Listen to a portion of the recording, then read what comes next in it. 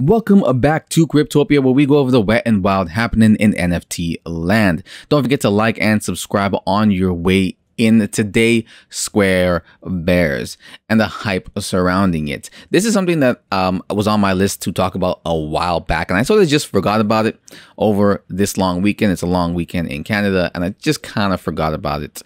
But I know the mint is happening today, or at least the white sale, the pre-sale is happening today, and then the public will happen tomorrow. So I'm just kind of going over it real quickly, because why not? I'm just trying to wrap my head around the hype around this project, because it's pretty big. They got like 40K plus Twitter followers and like 22K Discord followers. And I really don't understand the hype necessarily. You know, if you haven't heard of this project, it's these retro bears. As you can see how they're dressed, and they're offering 8,888 versions of them with 200 different traits. Now, the roadmap, I'm not even going to go through this individually, because the roadmap is exactly what you've heard from every single other roadmap. They're going to have a metaverse. They're going to have merchandise, which is their biggest thing, like their street merch. They want to partner with different people to push the street merchandising really hard. But, you know, they got the merchandise, they got the metaverse, they're going to look for whitelists to provide their community with vetted whitelists, so that you guys can get early access into. What else are they doing? They're doing giveaways. They're gonna have a flagship event in LA, and probably other events both in the metaverse and in real life. You know, same things you've heard a billion freaking times. So when you hear that over and over again, what does it matter, right? Well, the team and the connections that they have, who they know, how they know them, and who's hyping them up is really what's gonna do it. So we'll start off with the artist over here. This is Gustavo. Now, apparently the entire team is supposedly doxxed. I looked in their Discord. I didn't see any links to like a team section and just sort of like boom, boom, boom, boom, boom. Here's everything. You can Google them and find out through like certain LinkedIn's for some people. Gustavo, they released a mini documentary. This is one part of two. There's a secondary part, and it's basically just him kind of quickly talking about him working on the project. It's nothing in depth, nothing crazy. It's just him working on the project here. Well, this person in particular did not like this and called it fake and everything. Gustavo also, I guess English is not his first language, right? So it could also just be that. But really, it just came down to the fact that they only showcase this part, the second part, and not really much else about it. Here's his Twitter.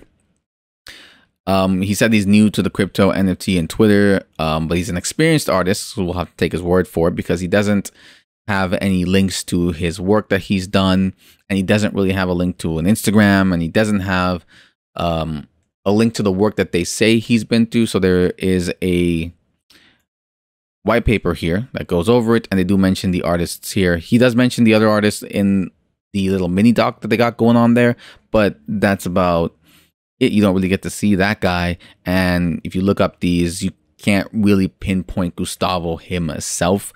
And it also does say here that they had their fingers in many mainstream productions, so that could mean anything. But we'll have to take their word for it. They do have some good partnerships, so that's a really good thing about it. Partnership with these Goonies NFTs, which are already released.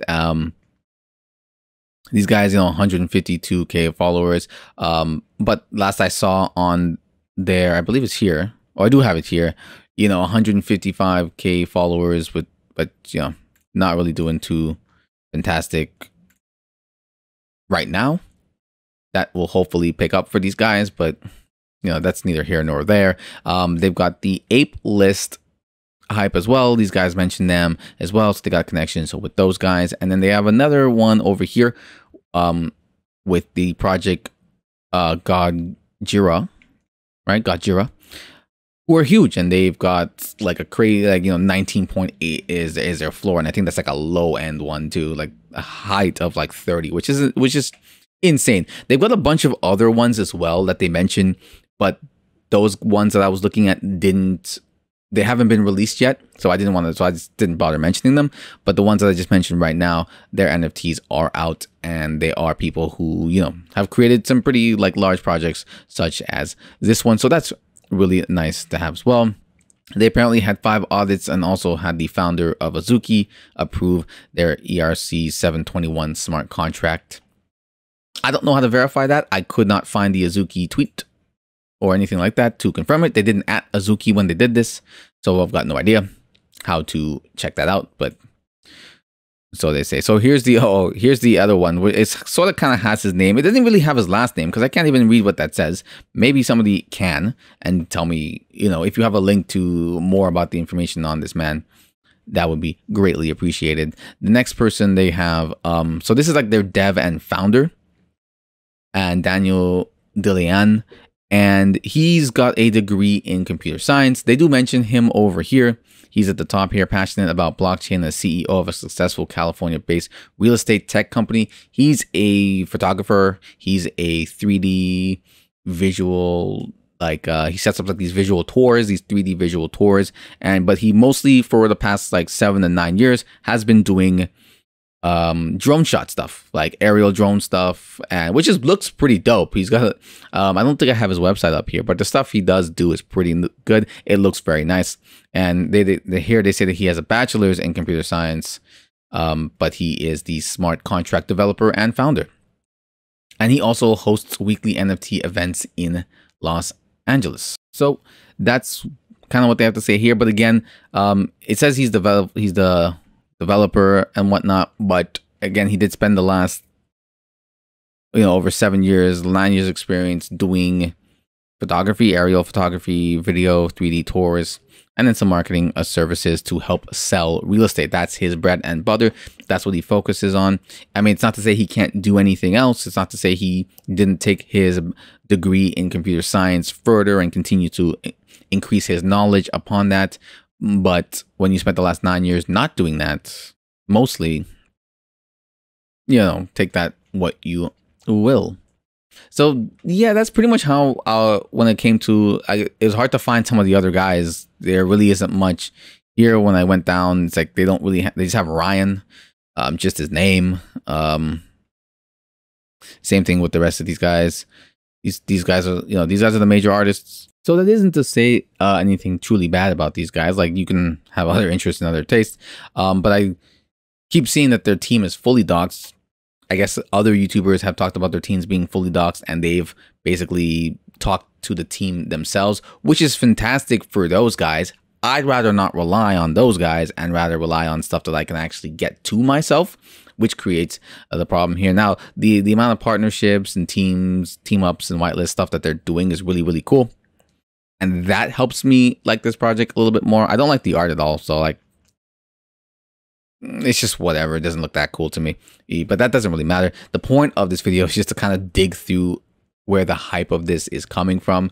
And they're not one of these projects that seem egregiously large. Like, their Discord doesn't have like 100,000 plus members, which is kind of nice, even though some do, and it's like, it's realistic. It's good to see that, like, you know, they have like a regular following, I guess. But when I come here, I see, you know, 40K plus and not a lot of retweets or quote tweets or anything like that, or likes compared to the 40 plus. Now, that could just be, I think that's just a Twitter thing. I haven't been on Twitter that much and that long to really check to see kind of like your following ratio to your, you know, engagement ratio. So there's always changes for that, for sure. So again, these guys, their whitelist mints today and the public mint is tomorrow. I just want to talk about it briefly. Kind of the stuff I'm just a little iffy on, which would be nice to a little bit, you know, see a little bit more. Like I said, their team is apparently completely doxed, but yeah, it's not easily accessible anywhere, which has always been my problem and always been my gripe with people talking about how well doxed the team is, yet to provide nothing. So I'm like, well, it can't be that well doxed because it should be super easy for me to find it. But you know, if you're interested in this project, it comes out tomorrow for the public. Again, it does have a lot of partnerships going on with it. So, you know, people who are interested in these other projects who have, you know, who have proven themselves also are hyped up with these projects or connected to them in some way. And to their credit, the whole getting on whitelist stuff, this is, you can take this as kind of part of the proof of that, where they're partnering with other projects and they do offer, I'm not sure if I have one here, but when they do talk about the other projects, they do offer a whitelist for themselves, but also for kind of that related project. Now, those are the future projects, not necessarily the ones that already exist, because why would you need one for? But the future projects that they're working with and partnered up with, they do talk about providing whitelists for themselves, but also here's some whitelists for the future projects and vice versa. So the hype around this project seems very real, seems pretty cool. Well, just to see a project that has kind of more legit hype and more connections with other people working in the community. I still have my problems with it. They mentioned a couple influencers. I think this is one of them. I couldn't really see anything where he talked about this, but maybe because, he does stuff like this. And maybe you don't want this kind of guy, it's funny, but it's also like you're trying to run a business, but he's also an influencer. So, but yeah, I don't know if I would be like, I trust that guy if he's telling me to spend my money on something. But he's a pretty popular YouTuber from what I understand. So, good on him. Other than that, there really isn't much else to say about the what's going on in this project. Here is the white paper that's available.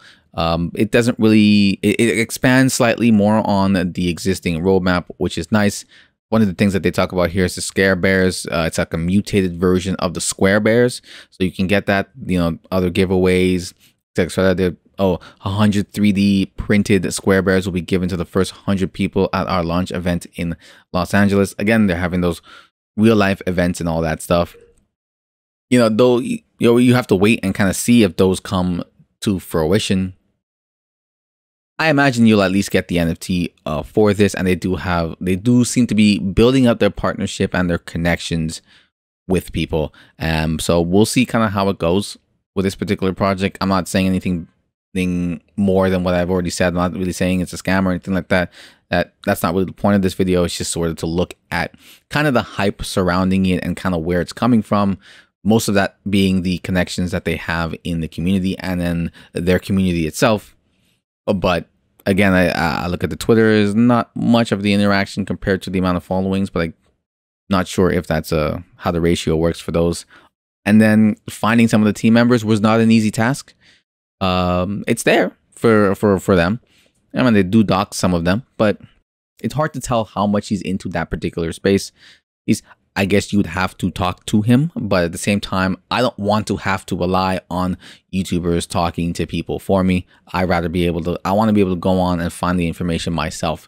And I think that's the biggest problem I have with the space is like, I don't want to rely on other people, to hype me up. I don't like, that's a personal thing for me, I guess. I prefer to be like, well, I can actually go do the information myself. I say it all the time, do your own research.